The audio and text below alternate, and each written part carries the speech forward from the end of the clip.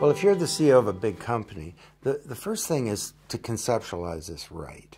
This is not like another technology like that, AI and the cloud and robots and drones and the Internet of Things and all the rest of the stuff that are part of this fourth industrial revolution.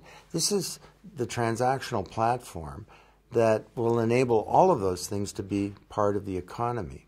So when we have autonomous vehicles moving around, all of those transactions, everything from how they power themselves to how people pay for them, will be done through a distributed ledger. The Internet of Everything needs a ledger of everything for it to work. If you're a CEO, you also need to get pilots going. Now, most of the big banks are doing this, but this is true in every industry.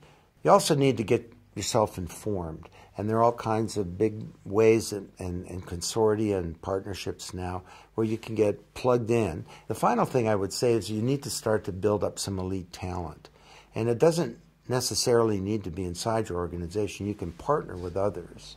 There's always been this view in terms of technology innovation, going back over these successive waves of technology, that you shouldn't be a leader. You should be like a fast follower and let the leaders go out and get burnt. But I think this might be different in one sense, that by being a leader, you change the game. And Amazon was a great example of that. They were ridiculed when they were first launched, and everyone made so much fun of them, and their market cap is ridiculous and all the rest. But Amazon is well positioned to own a whole bunch of the economy. And the other thing is, by taking initiatives, you change your own culture, and you become a more responsive organization that's capable of innovating better. Now, that doesn't mean that if you're a bank, you should throw out your existing transactional systems and leap onto some whole new untested platform without proper experimentation. Just like you shouldn't get rid of your supply chain overnight.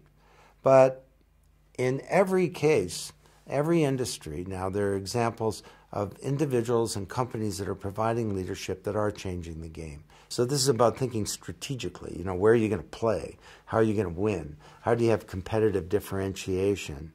And how do you create value for customers? So the big questions of strategy are coming to the fore here too. Interesting time for basically everybody in the C-suite.